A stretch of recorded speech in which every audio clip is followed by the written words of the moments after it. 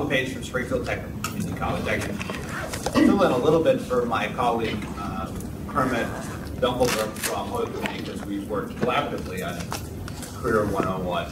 We have been working with Career 101 as well as Work Keys for a long time out in Western Mass.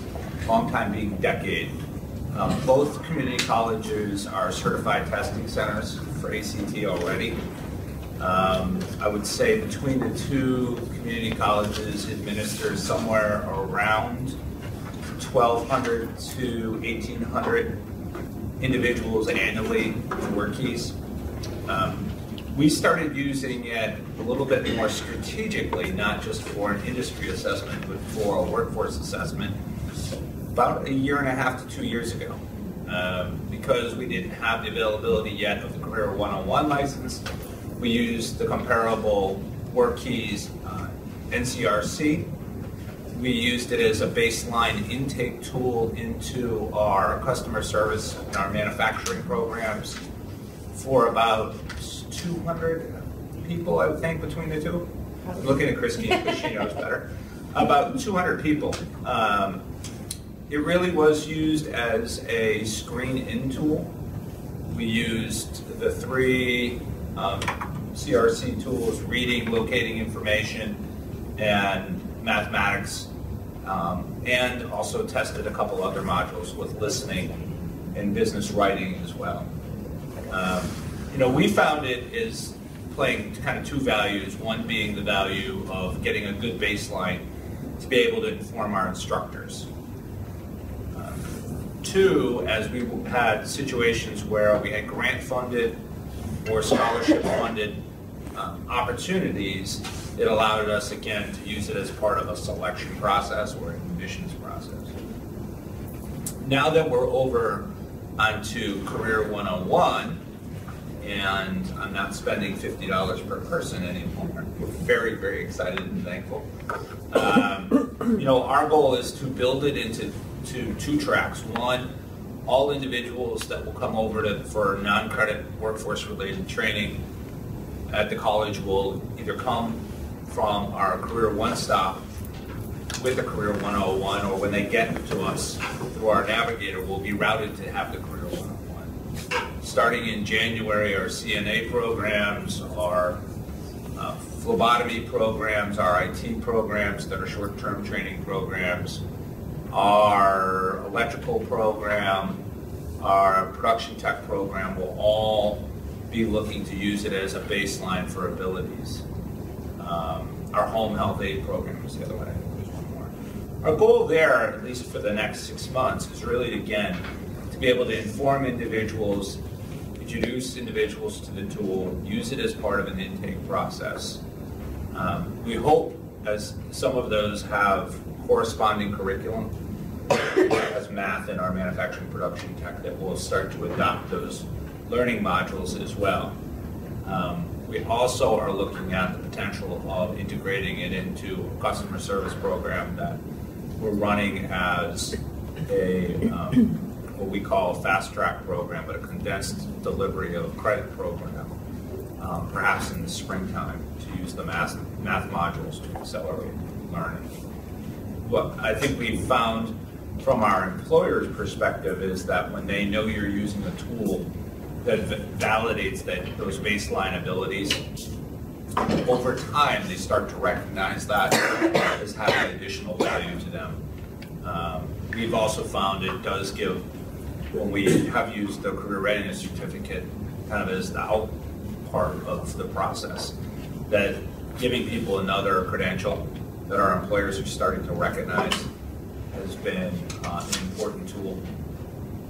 The other thing that I would note is that we do have an agreement with our employer that we will adopt career readiness in a crosswalk for work with MGM. So all individuals, the 3,000 people, will move through in the next 18 to 30 months will all be scored using Career 101, and it will align to the workforce training programs for the gaming industry in Western Mass. We're having a similar discussion with Wynn but it's not as far along. They've agreed, but we haven't worked through it. So one of the things we're doing is trying to inventory all the careers and build the crosswalks between the Career 101 scores and the NCRC scores. I have a question. Easterner, yeah. Do you mean the pre-tests in Career Ready 101? Yes. Okay. Yes, the pre-tests. So that's what we've been up to. Might not sound like much, but we've been at it a while. Yeah. We do have a team with working with George at looking at it embedded in our career pathways program in our adult basic ed side. And I'll just give a little update for Kermit. He'll walk in just as I finish, I'm sure that's the way it goes. We also used Career 101 for a hospitality grant this summer to try some of those modules.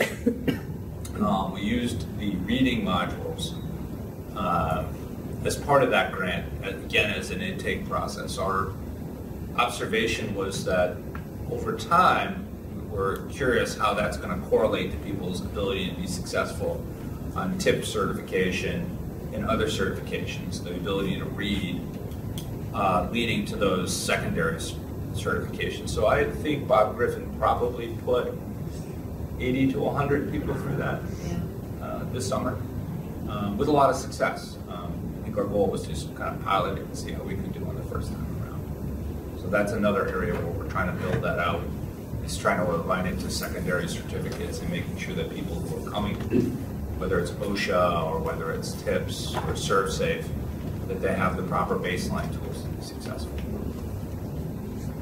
So that's what I've got. You want to do questions at the end?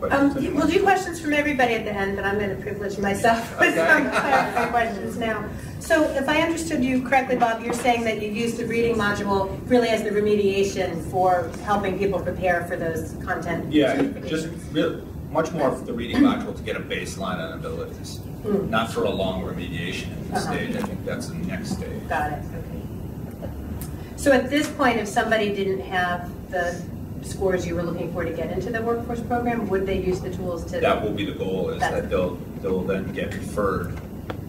An example of if you're going to come into our production tech and you don't have the math skills, because that's is built into our curriculum, then the goal will be to adopt it into our curriculum. If you need additional remediation, then you could be routed to one of our tutoring or an open lab to be able to do self-paced assessment. That's the goal long term.